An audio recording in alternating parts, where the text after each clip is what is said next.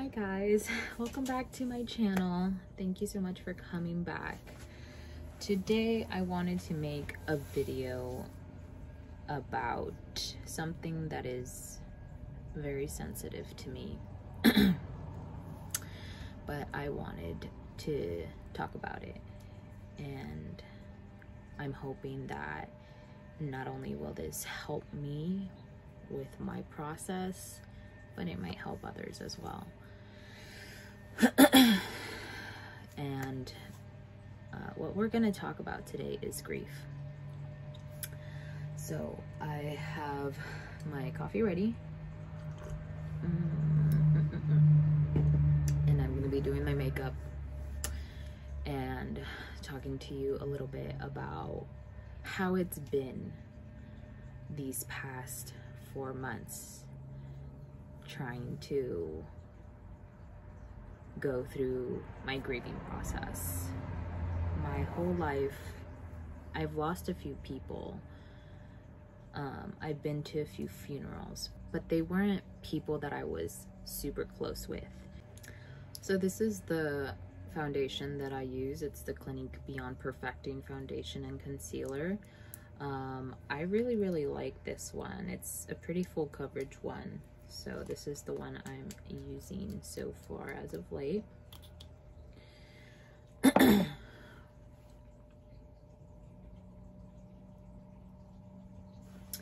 yes, it wasn't until 4 months ago that I lost probably the most important person in my life.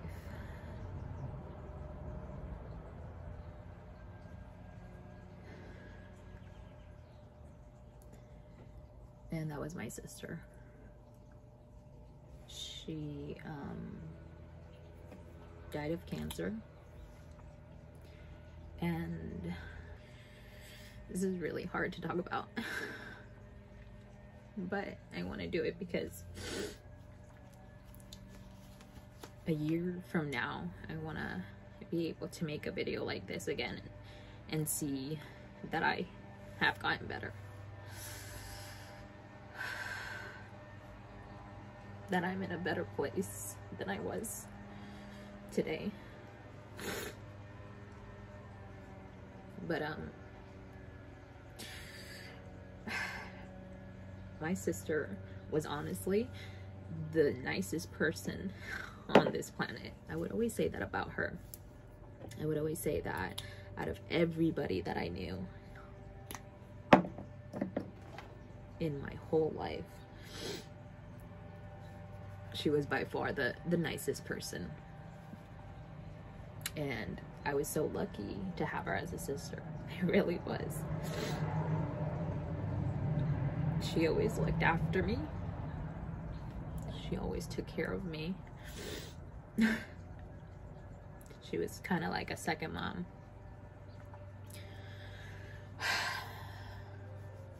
She was an amazing mother, an amazing wife, an amazing daughter.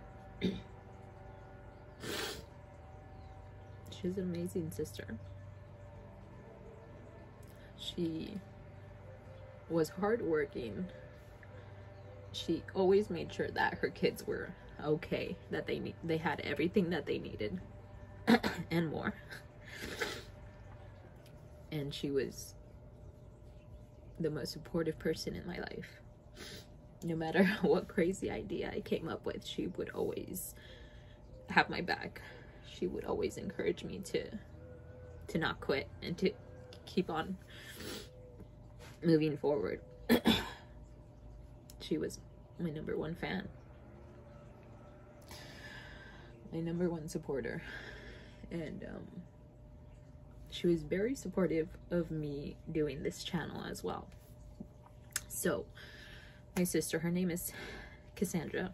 I call her Cassie. That's why I changed my name to Cassie Dragonfly, to honor her. And out of myself, my mother, and her, we're the 3 girls of our family. So I have a butterfly tattoo. My mom has a hummingbird tattoo, and my sister had a dragonfly. For some reason, we connect with these animals, and we all just realize that, hey, they're all flying creatures.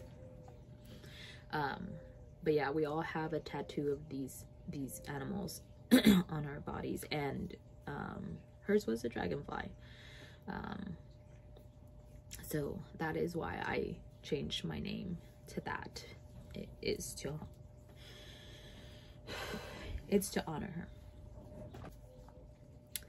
I was there the day she passed, and that is a horrible memory in my brain. Honestly, it was it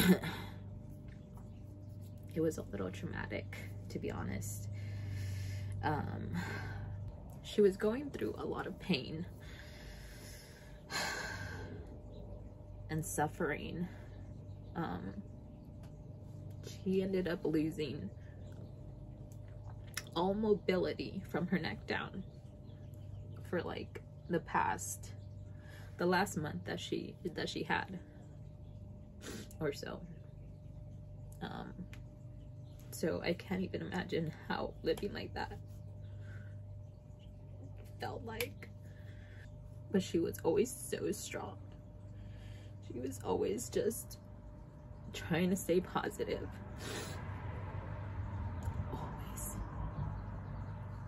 Always. Sorry, I'm such a mess, but this is real, you know. This is as real as it gets. When she did pass, I did feel that sense of relief, because I was happy that she wasn't suffering anymore. You know, she had been battling cancer for about a year and a half, almost 2 years. It was a very, very long journey, but you know, it just got to the point where the tumor spread to places that were inoperable, and it just kept coming back. So we knew she was gonna pass, which was, when I found out, it was the hardest news I've ever received. Okay, so for my eyeshadow, I'm gonna use the Ilia palette, and I'll probably be using this one and this one. Just something super simple, super natural. After she passed, dang, it was hard. I didn't want to talk to anybody or be around anybody. I wanted to be with myself and my family.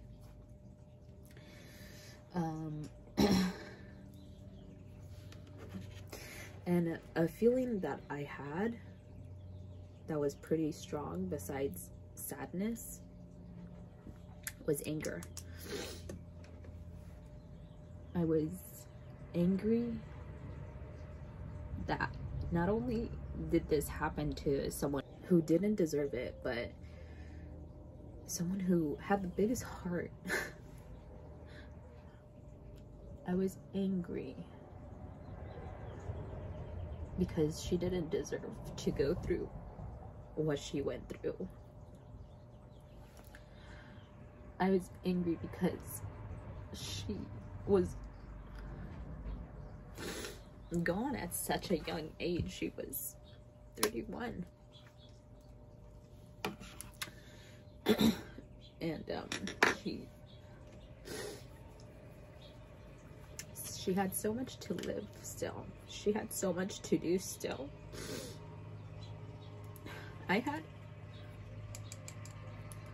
so many memories to have with her still, and now I can't. She was married. She had 2 kids, 2 boys, 2 amazing boys who are like everything. And I'm mad that she's not gonna be able to see them graduate or have girlfriends, or she's not gonna see them walk down the aisle. She's not gonna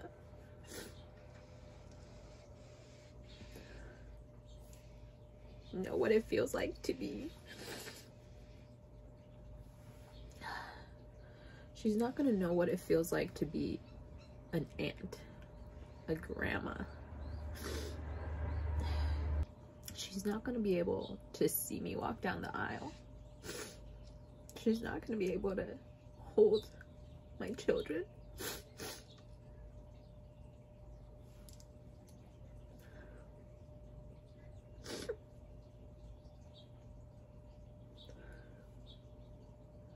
So I'm mad. I'm definitely so angry. I feel like in life it's important to tackle these emotions, good or bad. You know, it's not good to ignore them or sweep them under the rug and just forget about them. To me, it's important to just feel what I have to feel and tackle it on, and just allow myself to feel what I have to feel. Allow myself to let whatever needs to come out. But for some reason, I feel like I just can't think about her too much. Not yet. I think about her from time to time, but I don't allow myself to think about her for too long, because it's so painful. It's so painful. It hurts so much to know that she's not here anymore. To know that I can't hug her anymore. She was the one person that I could always go to and talk to. She would always give me advice. She would always be there for me. She would never judge me for anything that I said. She would just always be there. She was my go-to if I ever had any issues with life or just anything. Now that she's gone, I don't have that person. So I've been feeling lonely. I definitely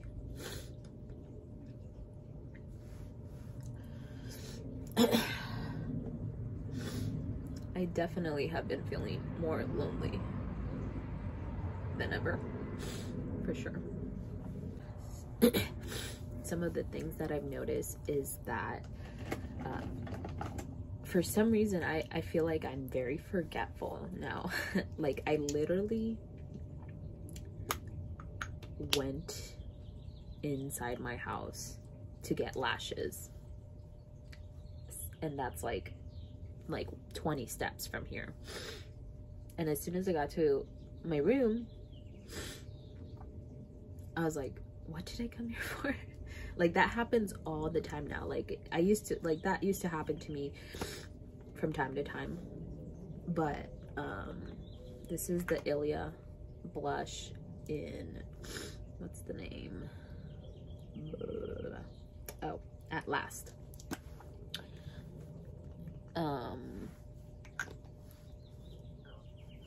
Yeah, that used to happen to me from time to time, but now I feel like it happens so many times in one day.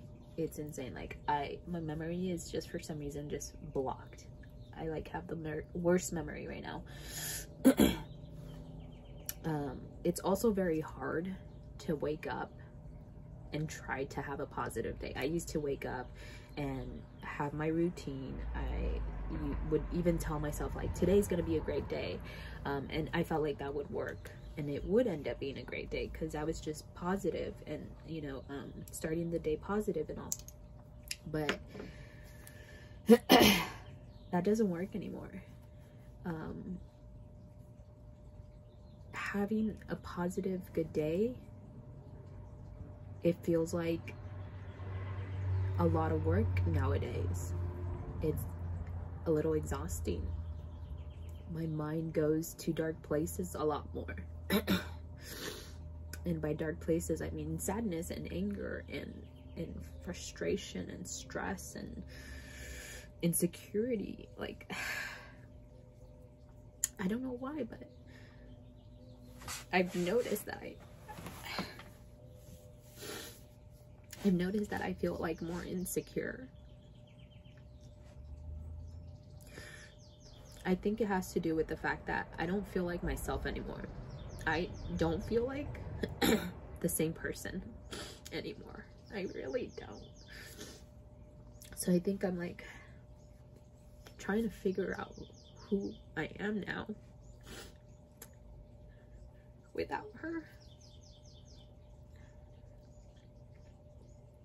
And it's gonna be a long journey. I know it is. I know a lot of people say that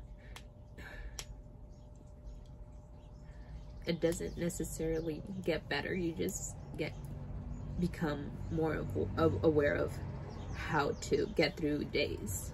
Like, I'm always gonna miss her. I'm always gonna love her. I'm always gonna be sad that she's gone.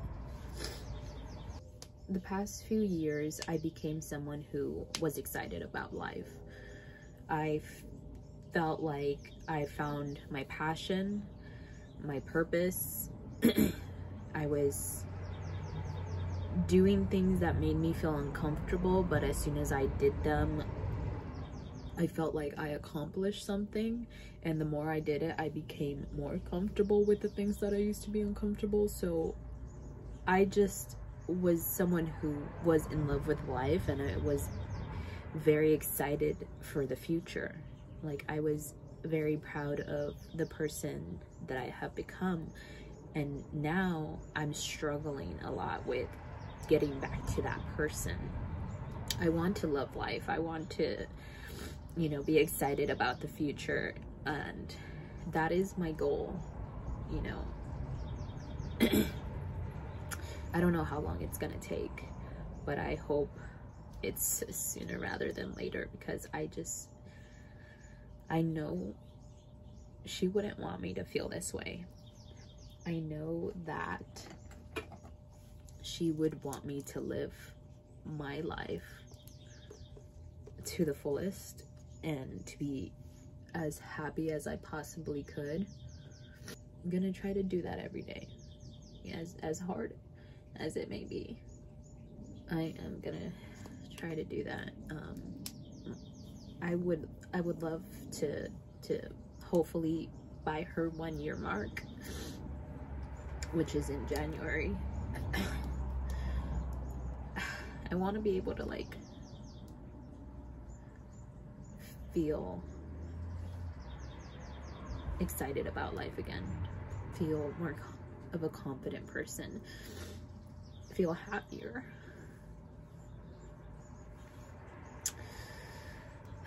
That's my goal. Will it happen? I don't know, but I promise you, and I promise Cassie, I will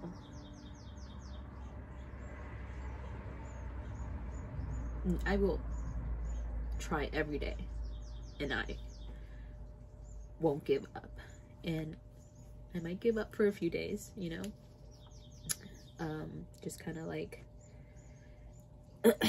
allow myself to feel down, but I won't let it last. I will pick myself back up,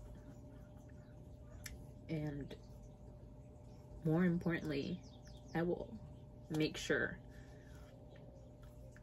that I am as good as I can be,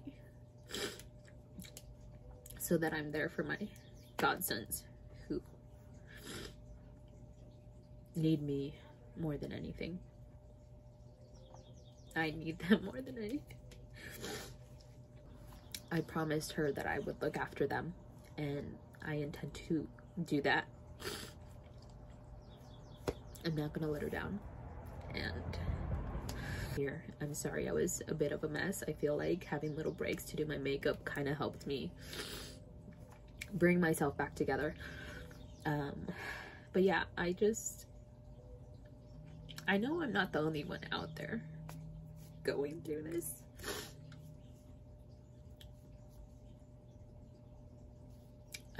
But I hope that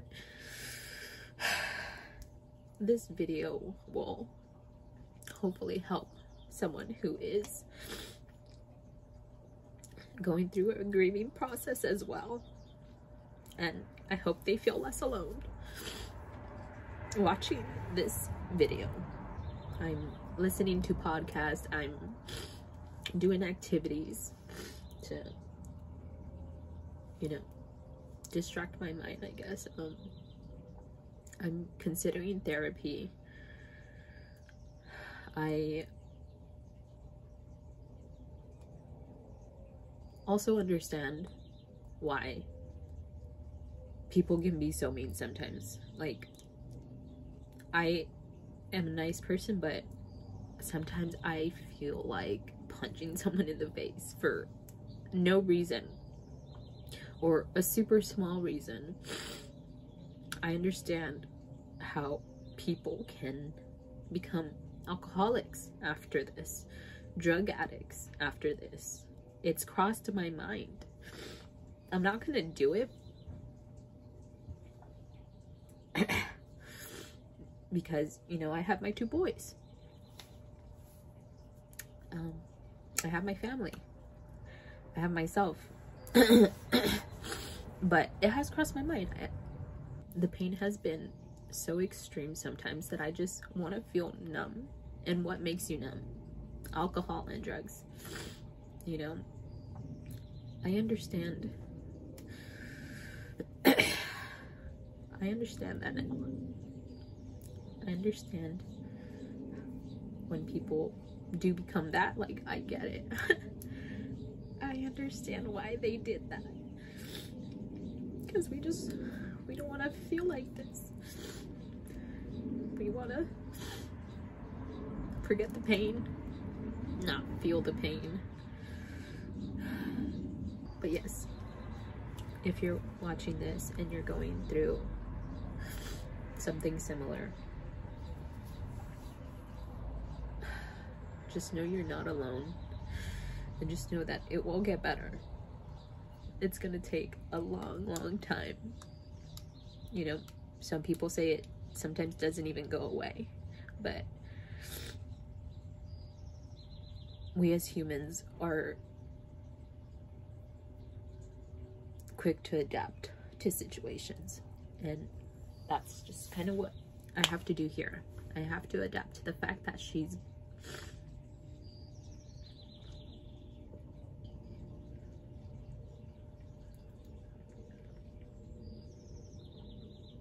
gone, and she's not coming back. And I know the best thing that I can do for her is to keep on going. Keep on going as hard as it is. Never give up, and just live a happy life. And that's what I am gonna try to do. And I hope you do too. Well, thank you so much for watching this video towards the end. It was hard, but necessary too. Thank you for all the love and support. I really appreciate it. I am still on the path of doing more traveling, just figuring out life right now, and you know, doing the best that I can. But I appreciate the patience and the understanding, and I'm gonna keep on moving forward. You know, I'm gonna do it in her honor, and I'm gonna make her proud of me. But thank you for watching. If you are not subscribed, please go ahead and click the subscribe button the like button, leave me a comment. I would love to hear from you guys. And I really hope you guys have an amazing day today. Stay strong. You're not alone. We will get through this. And please, if you feel alone, put in effort to reach out to somebody. We're all battling something. We're all trying to get through this crazy life that can be extremely hard sometimes. So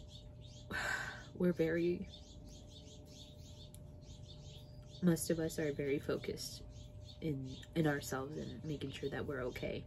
But we're humans. We will be there for other people. And so if there is someone you want to be there for you, just reach out to them.